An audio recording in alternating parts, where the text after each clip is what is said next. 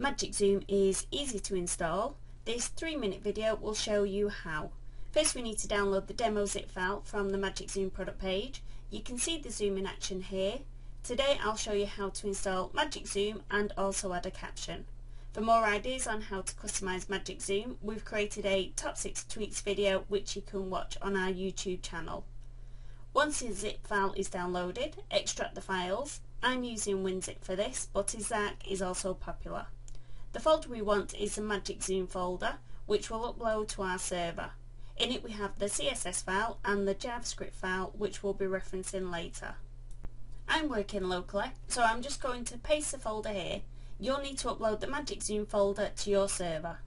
If we go back to the Magic Zoom product page, you'll see an integration link on the left hand side. Scroll down to the installation section. If you have no code in your HTML, then copy all the code provided.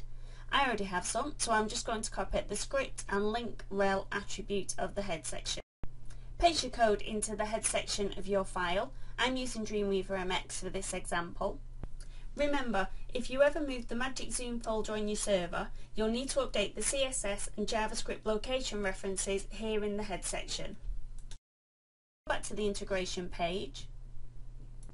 Now we're going to copy the body code and paste it into the body section of your HTML file, as well as add your big and small image references. You've now got Magic Zoom up and running on your website. Next I'll show you how to add some title text to your image. Go back to the integration page and down to the title section. Copy the title attribute provided and paste it after class Magic Zoom in your code like so. You can see text is now showing at the top of the zoom image. You can customize this so it uses the same colours as your site. If you only want one image to change, you can add the CSS code directly to the head section of your file. To change the whole website, open the CSS file in the Magic Zoom folder which we uploaded earlier and scroll down to .Magic Zoom header. I'm going to change the font size, line height and colours, but leave the alignment as centre. Remember to save your changes when you're finished.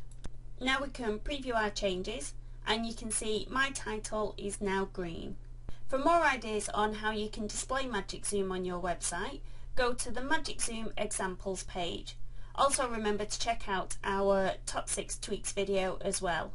Whatever changes you want to make, the Magic Zoom integration page has all the HTML code you require. At the top of each page on our website is a Contact Us link, so if you have any questions to do with Magic Zoom or any other of our tools, just get in touch with us. If we're not online when you send your message through, we'll get back to you the very next day. And that brings us to the end of this tutorial. Thanks for watching.